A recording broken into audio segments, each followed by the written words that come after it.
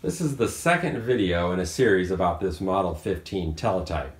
In the first video, we provided an introduction and some history about the unit, and then we got to watch it work for the first time. In this video, we're going to go into the details of the data interface used by this to communicate with other devices. As part of that, we're going to look at an interface board I developed to make it easier to interface this old equipment with a modern PC. And we're going to go ahead and demo this as a console with a vintage computer, an Altair 8800 running CPM. That Altair is vintage to us these days, but it was actually 30 to 40 years newer than this teletype was. So that'll be an interesting demonstration. All right, so this teletype communicated using a 5-bit code, often referred to as Baudot, although technically it wasn't the original Baudot code. It was a slightly newer code that was developed to be optimized for teleprinters. That code was transmitted at 45.5 baud. That comes out to about 22 milliseconds per bit. And when it was sent to the teletypes, it was preceded by a start bit that would actually get the decode process on the teletype working. After the next 5 bits came in, it then needed about another 1.5 bit times, just a hair under, in order to complete the print operation. So it could accept a new character every 7.5 bit times. Multiply that out, you see that's about 6 characters per second, or is more commonly referred to as 60 words per minute. Now the machine could go a little bit faster than that, but in the United States, 60 words per minute was the most common usage of this machine, and that's how this particular device is set up as well, for 60 words per minute. Now the electrical interface on this for the data, if you come over here and look, you can see the 2 wires in this red jacket. That is the incoming receive data loop. In the early days, and the first interface, and the most common frankly, was the 60 milliamp current loop using neutral signaling. A data value of 1 was represented by the presence of 60 milliamps flowing through this loop, and a data value of 0 was represented by the absence of current flowing through that loop. Now, it doesn't say anything about the voltage required, but in the end, voltage was typically running 120 volts DC and higher on these data loops. And the reason for that is because this data loop had to power the selector magnet on this directly. Again, there was no electronics to interface this to provide buffering or amplification. So the data coming in had to drive this selector magnet directly. If you look closely, you can see it right here. These 2 coils together are wired in series and form one large electromagnet that pulls this armature in or lets it go. And that little bit of motion there is what ends up allowing this machine to decode all the data that comes in. Now these 2 coils end up being a very large inductor, of course, and the inductor is on the order of 4 to 6 henries. Not millihenries, not microhenries, but 4 to 6 henries. And if you recall your physics about inductors, what they do is resist the change of current. Now, in order to make this reliable, you want this to rapidly get up to 60 milliamps so that the magnet pulls in nice and crisply. We have a 22 millisecond bit time. It would be nice to have that done within, say, 10% of that. So within a couple milliseconds, it would be nice to have it pulled in. In order to get that kind of speed, the voltage across the inductor needs to start up around 120 volts or more. So that's why that high voltage was used, was to get the response time needed. Now, most of the time, this is already pulled in after that first 2 milliseconds, at which point it only takes about 13 volts to hold the 60 milliamps across this. And in order to limit that current, the high voltage loop had a big resistor in there that limited it to the 60 milliamps. So most of the time, you had well over 100 volts dropping across that resistor down to 13, dissipating 7 to 10 watts of heat. So the interface tended to be a very hot box as far as we'd consider it today. Now back in the old days, it was basically pretty much normal, and we'll look at that in just a minute. Now not only did the sending side generate a waveform that fluctuated between 13 and 120 plus volts, the device itself would end up generating 100 to 200 volt spikes on the line as well. And that is because on the transition from 1 to 0, that inductor has the reverse problem. It does not want to instantly go to 0 current, so it builds up as much voltage as it needs to allow that current to continue falling and decay. Now, in order to get a nice crisp 1 to 0 transition, we need to let that voltage build pretty high so that it decays quickly, just like we needed the high voltage to build the current quickly. So whatever circuit this is in needs to allow that voltage during the decay process to build up to 100, 200 volts. But we don't want to let it build too high because then it'll eventually start arcing across contacts that might be driving the loop. So typically somewhere on the loop there's going to be some capacitor networks or something to keep that voltage from building too high, but yet allow it to get up to at least the 100, 200 volt range on discharge. Nowadays we would call that a snubber circuit. All right, so looking at all this from the concept of computers, me as a child of the computer age, 5-bit encoding is kind of non-standard compared to ASCII. 45.5 baud is very non-standard. 60 milliamps is just a huge amount of current for an interface line. Voltage is swinging between 13 and 120 plus volts on transmit and on all transition edges of the data is completely unheard of as well. So as a computer person, this doesn't seem very workable or standard whatsoever. But back in its days, this was completely standard. This is exactly what the telegraph network looked like. This is exactly what the telephone network looked like. And of course, that's what the printing data terminals also look like. And that is again because there was no interface electronics to buffer, filter, or amplify signals. So whatever was on the line had to be strong enough to travel down long loops, possibly a mile or more long, and handle the huge voltages required to make these large electromagnetic devices work. So interfacing this is now the difficult problem for modern hobbyists today. Now, some hobbyists have a good collection of all the original devices. Original power supplies were heavy metal boxes that were typically called rectifiers. I actually had one of those with this piece of equipment, but it was a really bad rust bucket, so I didn't bother trying to recover it. Other hobbyists also have the original radio equipment that might have interfaced to this directly, and antennas in their backyards, and really work this equipment like you should with the heavy metal accessories that went with this. But then there's a number of us that don't have that luxury of that equipment, so we have to drive this with modern computers. So in that case, we need some sort of way of interfacing this to more conventional, when I say conventional, I mean modern data interfaces to drive this difficult environment of this old interface. So I'm going to do a video cut, and we're going to pull out the interface board that I'm referring to, and we're going to take a look and see how that works. This is version 0 of the interface board, basically the prototype, but I pretty much have it like I want it now. Over here on the left, you see 2 1/4-inch jacks. This is for taking the line jacks from the equipment. So down here is the keyboard jack, and then here is the printer jack. I have these wired at my Teletype, so those are completely independent loops. This allows me to have full duplex operation, which is how I normally want to work. A jumper can be installed right here, and it'll run half duplex. That way anything you type is immediately echoed on your printer as well if you're doing any testing or debug.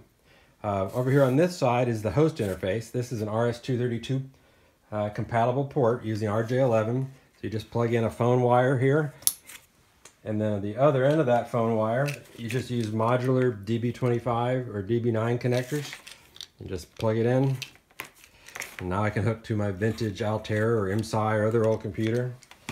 Or of course for PC, you use the DB9 version. These are still readily available all over the place.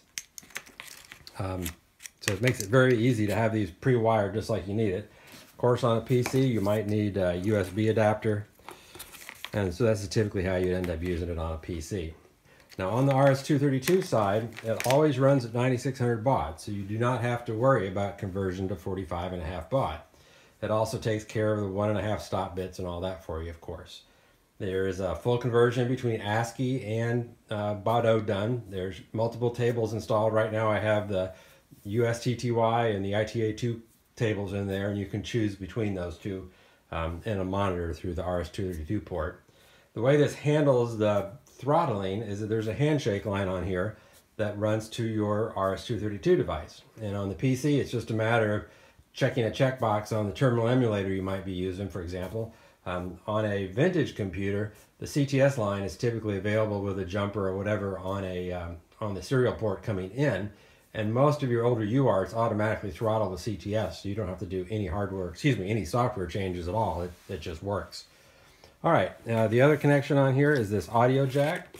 This is for connecting AFSK data, like from ITTY or maybe from a radio. I'm not sure that it's robust enough to actually handle the extra noise of a radio signal, but it works great for ITTY as far as getting that data feed. It just decodes it and sends it straight to the printer for you. Okay, the last thing you see on here is this power jack. This is for a standard AC adapter. It's a 15 volt power jack, 15 volt AC adapter. As you see, there's no high voltage components on here. There's no heat sinks on here, and you need nothing else other than this board with a 15 volt supply to actually make this work.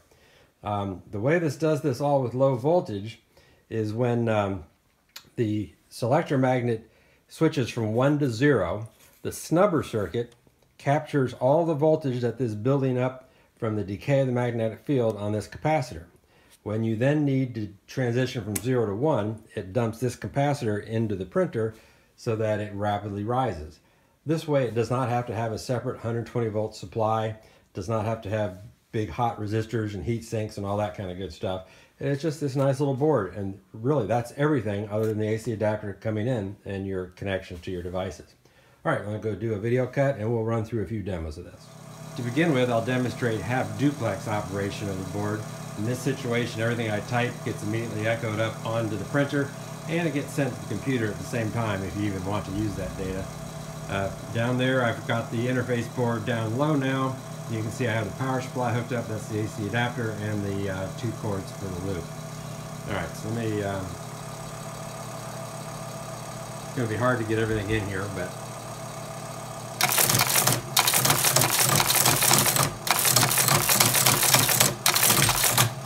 so I just typed, "This is a test," and you can see we're just operating where it echoes everything I type right now. All right, let's go ahead and hook up to the computer next. All right, now for a quick demo of the RS-232 link to a PC. I've currently got the RS-232 cable plugged in from there, running over to this, well, it's a Macintosh running Windows, but I'm running Teletype, which is just a standard terminal emulator. Anything I type on this keyboard will go over to the Teletype. Anything I type on the Teletype will show up here on the screen. So let me first go over to the Teletype and type a message.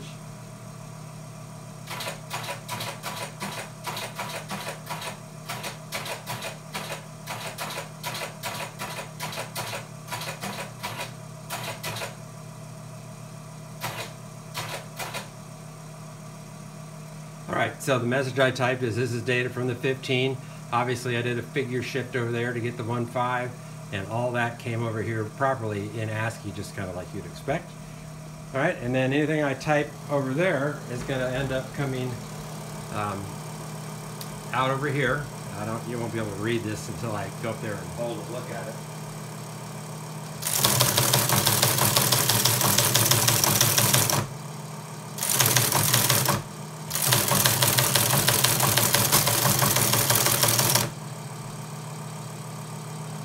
Kind of weird typing where you can't see it, and then the rate at which it comes out is different. But you can see this is data from the PC as I type it in, and I figure shifted, well, I did over there. I typed a period and numbers.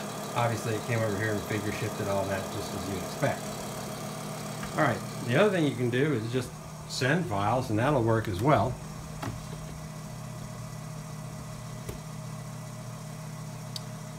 So I've got an ASCII file here, a notepad with a quick brown box message in here twice.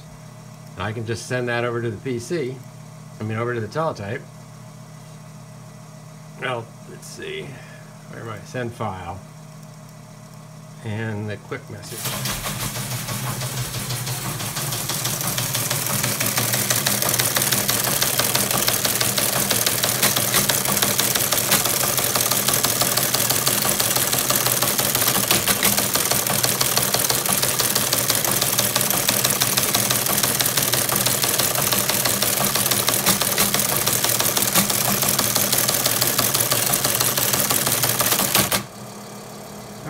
So that's really all there is. It's just pretty much automatic. It handles carriage return timing for you. If it's on a long line, it has to do carriage return. It'll insert nulls to make it take longer. Of course, that can be disabled if you don't want it in there.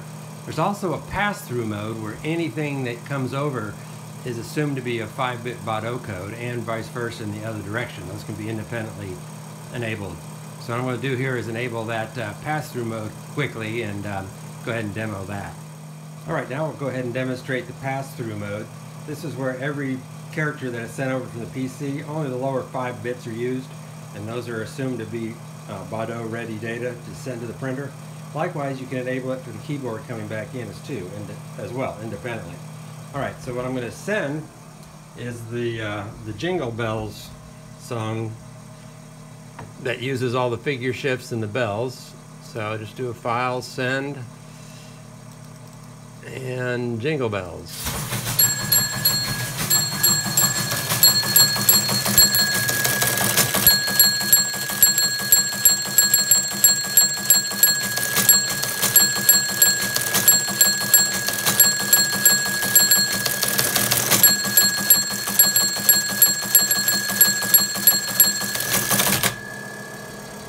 Alright, Merry Christmas. That was a demo of the pass-through mode of the board. Now let's demonstrate receiving data from the ITTY feed from the rtty.com site. If we go over here, we can see that website. And just click here on Internet Teletype. And then hit play.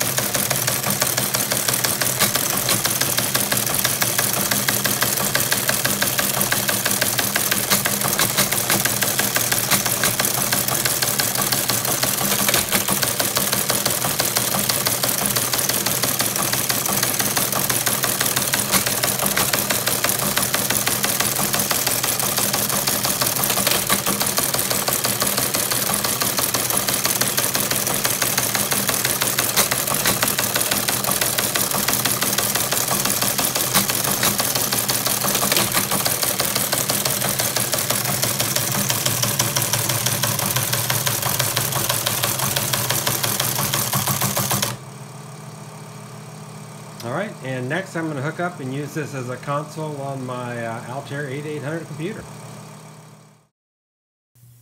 Well, this video's gotten a bit too long, so I'm going to move the demonstration with the Altair into its own separate video. And in that video we can see what the interface board does for ASCII characters that it cannot print and for ASCII characters that can't be entered on the keyboard.